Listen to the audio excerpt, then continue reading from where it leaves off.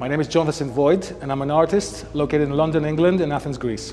The Dogstar concept began as my attempt to create tarot cards for the metaverse and for the internet space.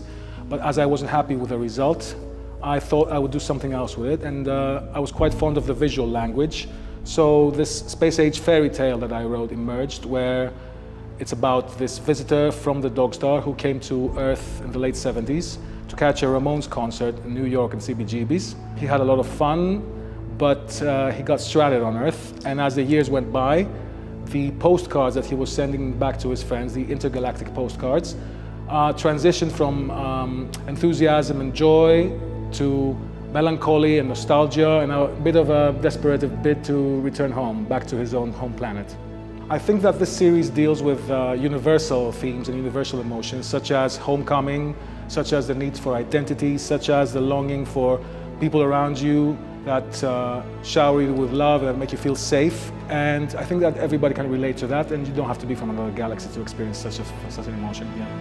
Well, I think that in our current time, everybody is looking to escape from it and go somewhere else, even though they don't know where they want to go, just somewhere else, anywhere but here, as they say. And I think that the whole theme of going to another galaxy and meeting with your friends through great distance or through great time change and through like another era maybe, I think that's something that most people can connect with. Identity is, in this particular series, it's a concept where somebody who's been somewhere for too long has lost themselves, doesn't know who they are anymore, and maybe are trying to rediscover who they actually are, but also maybe create a new identity for themselves and become who they were always meant to be. And alienation is basically an emotion that I think most of us feel from time to time, where we feel that we don't quite belong where we are and we're looking to be where we feel most comfortable. Homecoming is the light at the end of the tunnel for everybody, I think. And maybe the home is metaphorical, maybe the home is actual, but the sure thing is that you can definitely find a new home for yourself, but the home you're looking for, if it's in the past, it doesn't exist anymore. Futurism is a concept that's existed for maybe a couple of centuries, and there are two schools of futurism. There's the utopian and the dystopian. The dystopian futurism deals with apocalyptic scenarios where everything has been annihilated and people are left to scramble for survival, and I don't think that survival has much meaning when you're dealing with a dystopian future.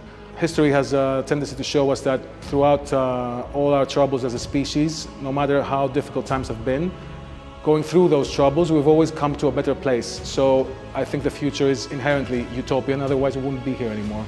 So I believe in projecting the symbolism and the iconography of inspiring people towards a better future.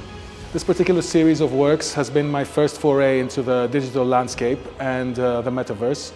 But as I've grown into traditional route of art, and it's my preferred actually mode of creation, I wanted to have representation in both the metaverse and the physical 3D universe that we all occupy, and have that intersection and that interaction between the pieces where you can experience them in a completely brand new virtual landscape where I think the future is headed anyway, but you can also take them from that environment and bring them right into our reality and experience them with your physical senses as well. And I think that's a very interesting experience for somebody to have something that they can experience and enjoy in any universe available to them.